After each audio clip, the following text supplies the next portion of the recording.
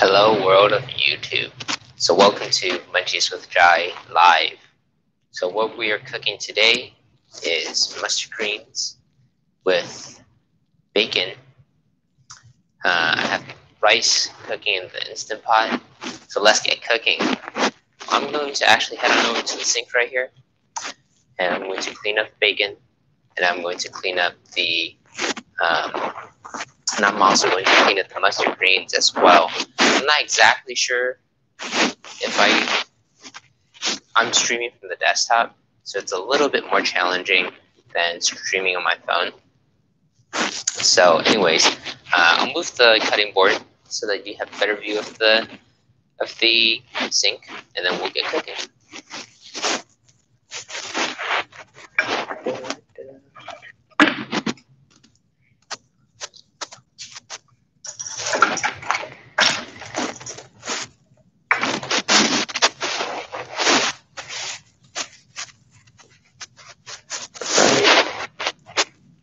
Make sure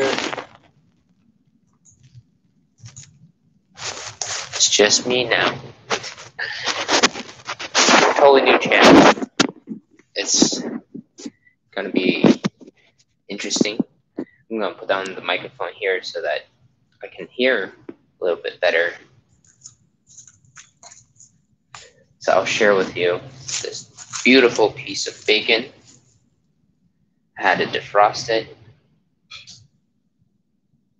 Oh, big old slab. Look at that. Beautiful. Beautiful. So we're going to clean this with some salt.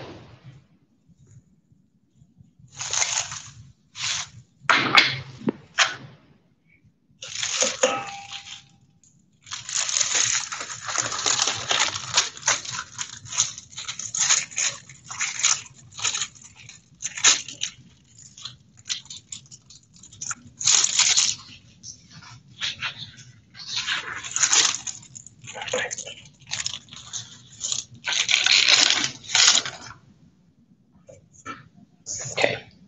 I also want to share with you how the mustard greens look.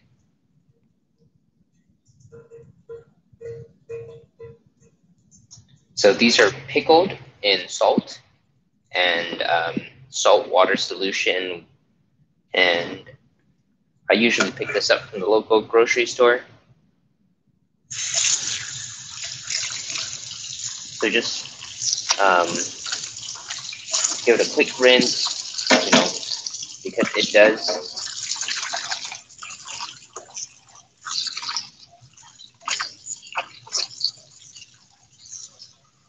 it does contain some sand when they pickle it, because they just harvest it from the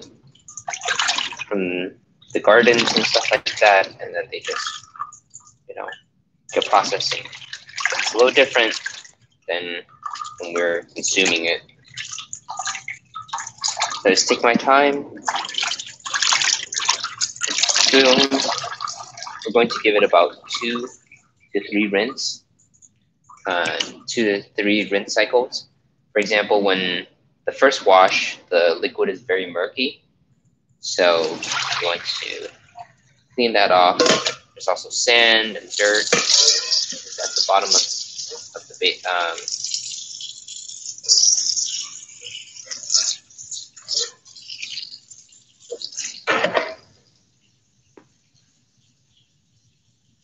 on the steam bowl. So I want to ensure that it's clean.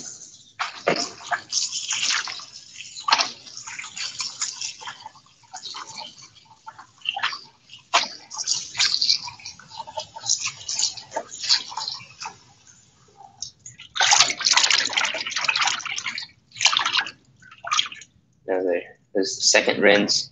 I just check the bottom of the stems to make sure there's no sand that's locked in there because I'm going to chop this up into fine pieces. I don't want to have any loose sand bits. I don't like eating the gritty stuff.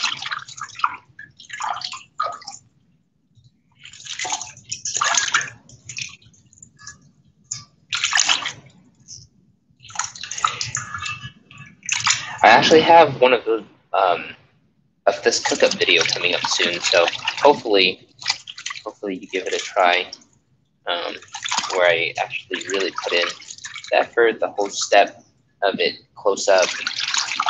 Pretty cool. I'm excited to share that one with you guys. Okay, let's focus.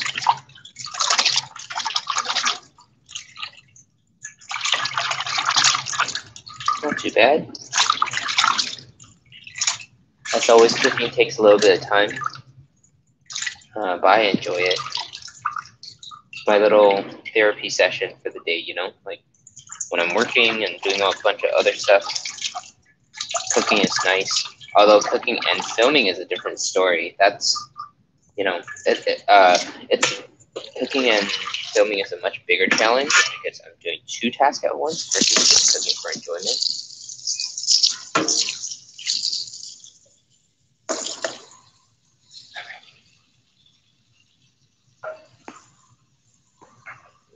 Board ready.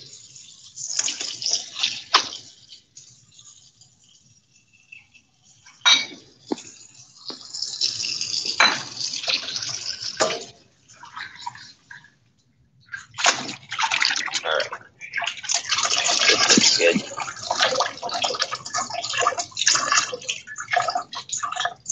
Third rinse. The water's coming out nice and clear now. It's no longer murky. The second wash was yellow.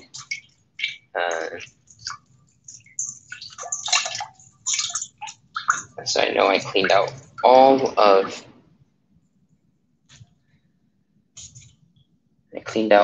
the salt and the vinegar and the water. So what I do, we're going to cut very fine pieces. They're going to be about 1 centimeter long per piece. You don't want it too small, because then when it's cooked, you don't get to have that nice crunchiness, especially on the stem pieces. I like the stem pieces to be a little bit bigger for a nice texture. And then when we're coming up to the leafy portions, then I'll cut it finer. All right, let's get back to it.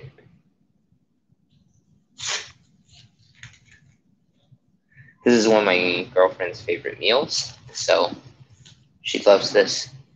Simple dinner or simple lunch meal. You can have it any time of the day, and it does not take long to prepare.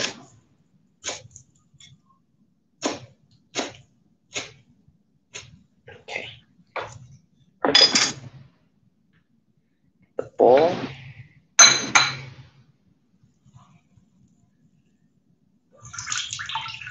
So after I cut it, there's going to be a ton of water dripping. Just going to let it settle.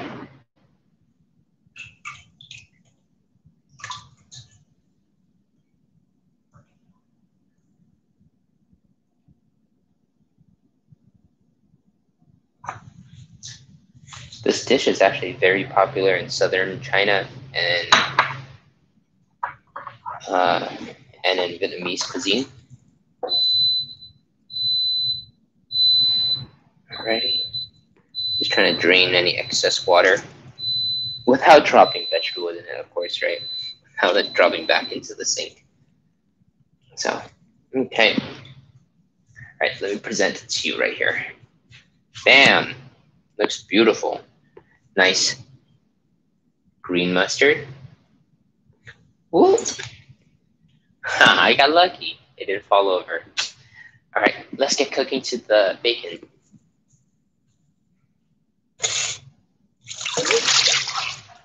We'll set this over here since we're going to be cooking that.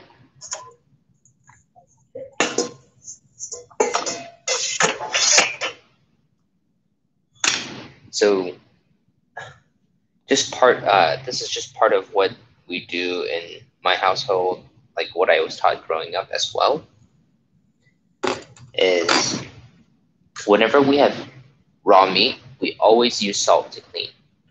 That helps get rid of any of the gaminess, whether it's pork, beef, deer, lamb, fish, you always just use a little bit of cold water and a little bit of salt, and you wash it. And gets rid of all the greasiness, all the sticky, whatever the animal like stuff has. Especially like I'm cooking bacon and there's the skin right here. There's a layer of fat. So you just kind of rub it in so that when you cook it, it doesn't smell as bad. The inside of the meat doesn't matter too much. You just do a quick rinse. It also, by doing this, you also give the meat a little bit of extra flavor. Starting off, you're adding salt, and the salt will dissolve in water, and it will dissolve with the pork meat. All right. Let me get a paper towel.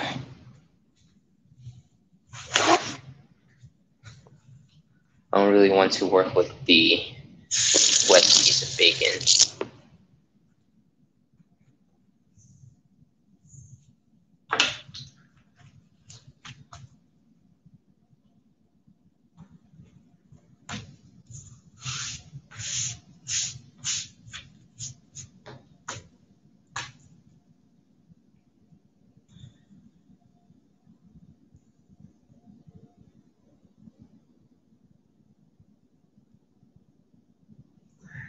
All right.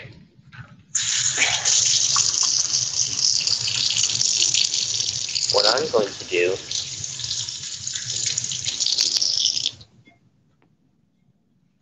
I'm actually going to use the torch because there's a little bit of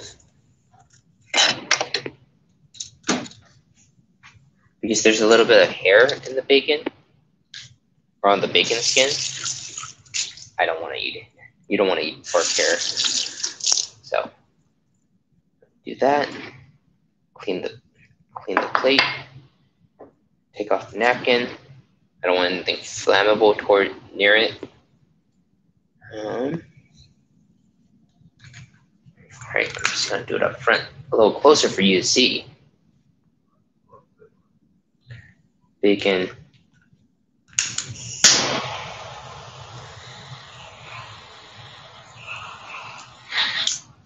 All right, all done. You can tell the skin is all nice, smooth again. The hair is all gone. What's up, Sesame? You smell it? You smell the torch meat? I know, it smells pretty good, huh? It smells amazing. And then as for cutting the meat, oh yeah, I was supposed to explain it as well. So cutting the meat, I'm going to cut about 1 centimeter wide per strip, and then I'll dice it into smaller pieces. Why we do this in a lot of Asian cooking is to increase the yield of meat, so you're not just having big chunks, and every bite has some meat in it instead of just, you eat meat or vegetable. It gives you a combination of both. Really helps to enhance the meal.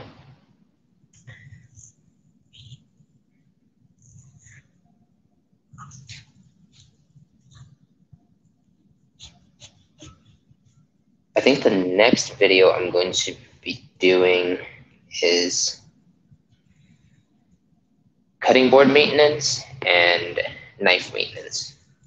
This is my last sharp knife. The other knives are getting a little bit dull, so it's time for sharpening.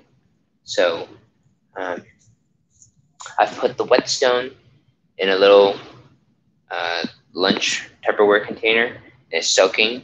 So I let it soak for about 24 hours before I sharpen my knives.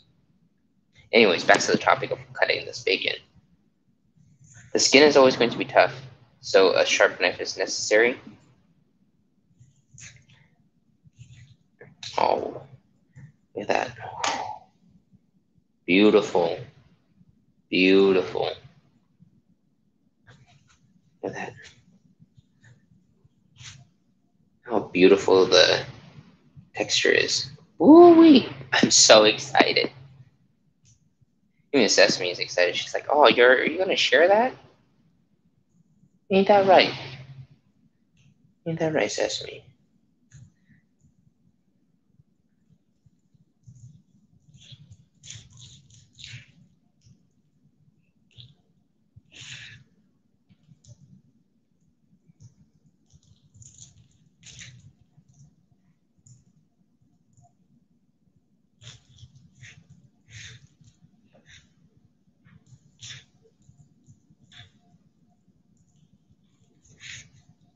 Take my time. All right. About 3.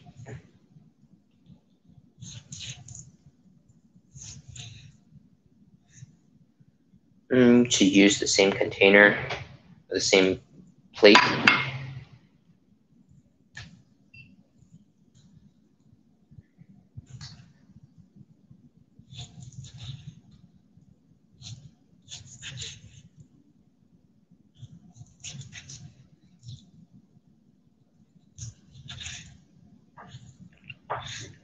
So when I cut the bacon so thin, oh yeah, I should share.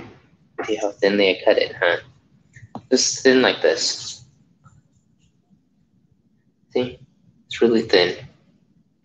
Maybe a finger width, and very thin, as you can see. So this helps with quick stir fries. If you use thicker pieces of meat, then it will take longer to cook. So that's why.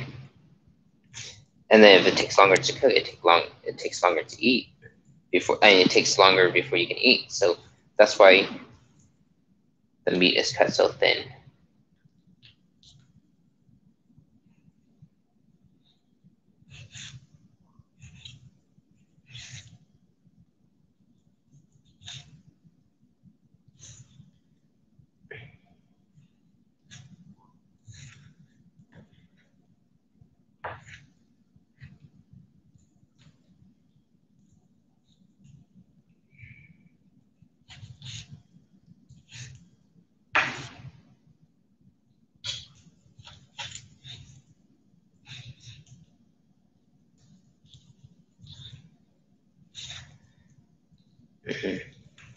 Oh, I'm just drooling. you know it's lunchtime when you're drooling and cooking food.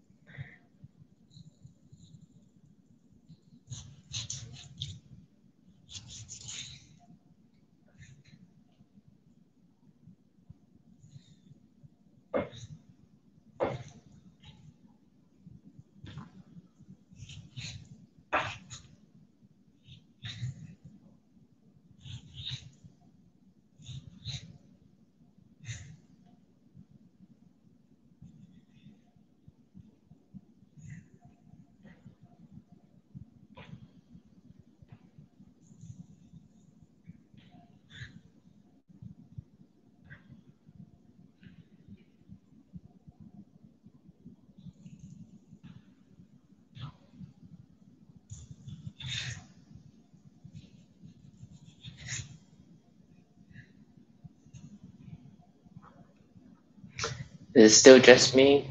That's okay.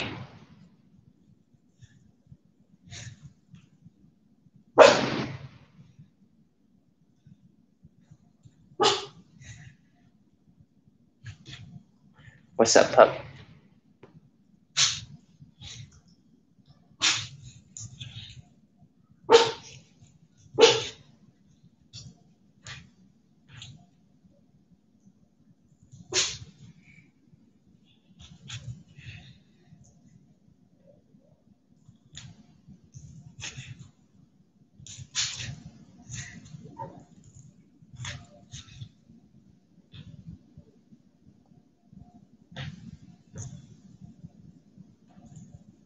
What piece is this?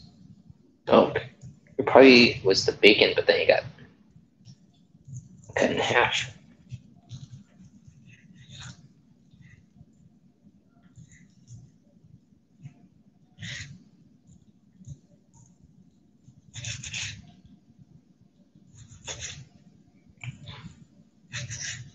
You're hungry too, Sesame? Me too.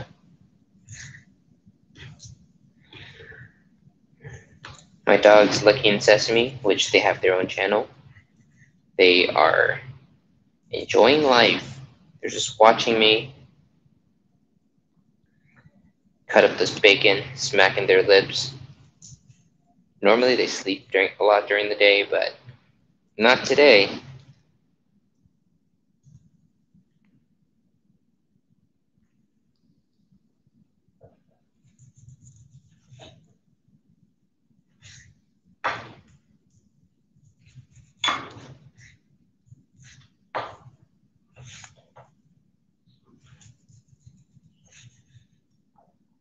So some of you asked me, why did I change this channel?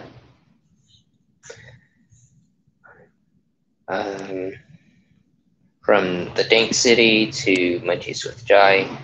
It's just because, I got a little bored of making those videos. It just felt a little stale,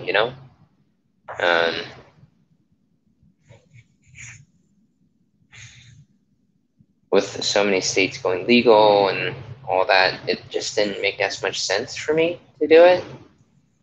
And vaporization has gotten pretty big now. There's a big community for it. So it's just fun to be,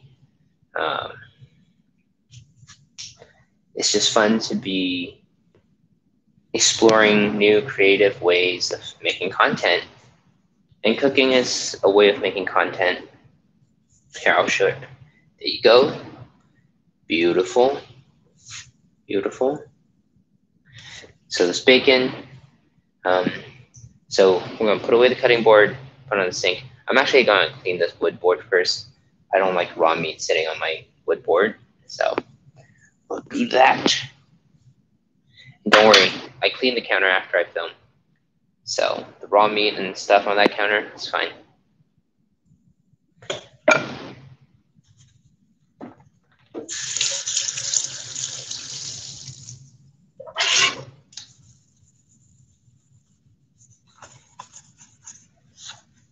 Oh yeah, how did I come up with this name, Munchies with Jai? Well, whenever I get high, I always get the munchies. I get the munchies. I don't know about you, but I sure do. So that's how I decided to call it Munchies with Jai, because gotta satisfy that food craving. I remember when I used to live in San Francisco, I would get high and I would just go to the taqueria and order the super taco and order a super burrito or something, the whole 9 yards.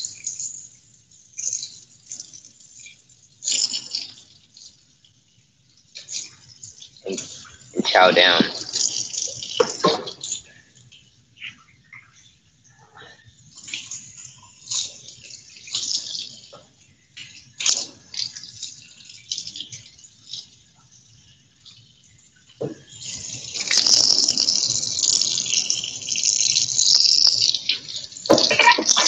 And I get it. This is totally different. It may not be everyone's cup of tea. Because many of you guys joined to watch me get high, test vaporizers, try out different strains.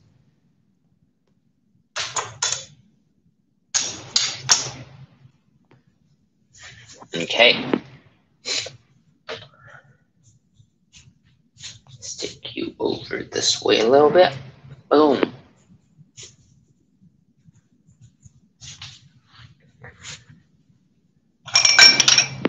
Now we're going to work up the sauce. Because the pickled mustard have salt, we're going to use some sugar. Just looking for it.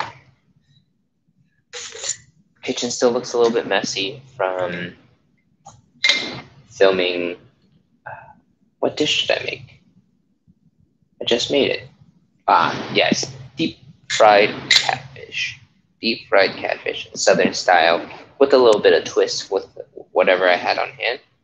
So we're going to use about a tablespoon of white sugar, whatever sugar you have on hand. I just use white sugar sometimes for this cook-up, just easiest. I'm going to use white sugar. We're going to get the liquor. This is my favorite to cook with. I don't drink, I just cook with liquor.